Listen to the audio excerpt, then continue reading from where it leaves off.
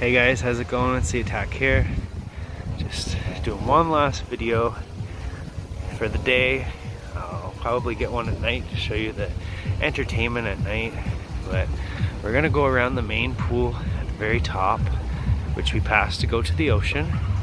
And I'm gonna take you guys around to the front, hopefully.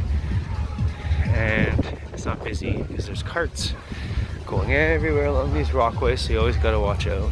But it's absolutely gorgeous, guys. Like, I can't stress that enough. Like I said, all the garbage cans have what do you call it, ashtrays on top. You can see the sand in it, and since it's Cuba, you know, big on the Cuban cigars. We went to the gift shop earlier and looked at the Cubans. They were kind of expensive, but I mean, you pay for the quality, right? So I'll show you. We're coming up around the main area.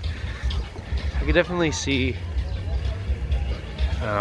we came at Christmas, so they put on a Christmas show, right? And they had like kids shows and stuff like that. Different things for the kids to do. They did face painting today at the pool. They have mini discos. Over here there's a little gift shop with a theater. There's cats everywhere and dogs, just strays, but they don't look like at home. Like at home they're all like matted and like gross cats and stuff like that, but here they're pretty beautiful. So here's the main entranceway and the main lobby in the square. There's a bar and you can sit here in the main square. Last night they had a dance competition thing going on. It was pretty cool, and all the kids.